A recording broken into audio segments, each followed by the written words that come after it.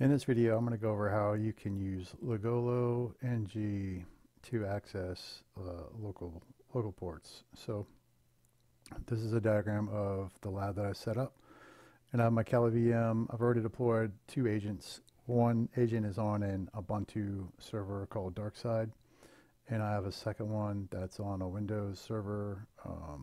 It's a domain controller. It's called Star Wars. And then within that same subnet of the domain controller is another Ubuntu server called Sith. And on that is a service listening locally on port 5000. So that's what it looks like now. Basically, all I'm going to do is add a third agent, connect to it, and then using some of the Ligolo documentation, access the local ports. So the local documentation that I'm talking about is here. If you were to go on their site and just look at access to agents local ports 127.0.0.1, you can see that they've assigned an entire 240 subnet excuse me, that you can use on all your different agents to access local ports. Okay, so here's my Kali VM, and you can already see, again, I've got listeners established for getting data back and forth to Kali. And these are the two active tunnels that I have. So I'm gonna have to create a third one once I connect that one Sith host back to me. And that's it. So let's do that. I've already SSH'd into it. I'm going to start that connection, and let's just get this situated here. So I'm gonna connect via my session here. And then, like I said, what I need to do is add another interface and then a route to that interface. Okay, so it's the way I've figured out how to do this is to basically, I've already got, so let me just if config this real quick. I already have one interface. So the Star Wars interface is to that 172.16.0.0. And the Sith is on that same subnet, but I'm gonna have to add this again. So it might seem a little weird, and that's the way that I figured out it has to work before you can add the 240 to it. So let's see, sudo IP tuntap, and I'm just gonna end that, but I'm gonna call this Sith. And I need to put it in up status, right? So sudo IP link and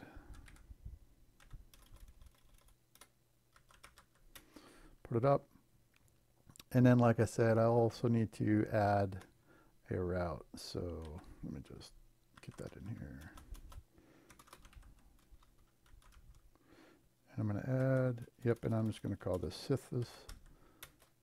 And it says it already exists. That's fine. Now we need to start that route. So I'm going to start ton, and then I'm giving it that Ligolo Sith route. Oh wait, before I do that though, I want to just show that I can't actually access this. That's 172. Oh, okay. So I can't actually access port 5000 here. All right, so now I'm going to start that tunnel. And then, I mean, I still can't and shouldn't be able to access it.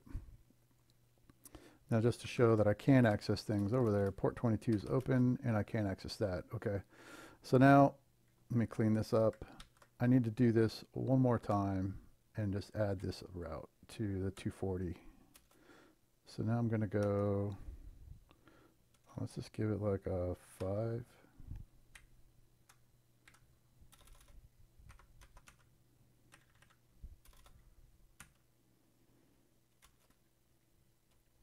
Oop, and it's a single IP. My bad. All right, so should be good to go. And again, I've already got this tunnels going, right? So now I should be able to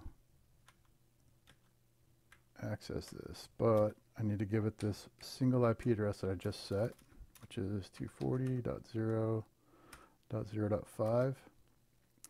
And you can see that now I can actually reach this. And then, I know this is a login page, so I'm just going to go to this site. So now it'll also work via that IP address. So if I open a browser, and I know this, again, going into this because I've gamed the game here, that this is a login page. I can navigate to it, again, by using that 240.0.0.5 IP address. And yeah, I can interact with this thing, so, you know, I could try to log in, I could do whatever. And that goes for any service that's running. You know, if it's SQL, you can use different SQL clients to access it by using that port, I'm sorry, that IP address right there in whatever port it has. So that's how you can access local ports on different hosts that have an agent running on them, okay?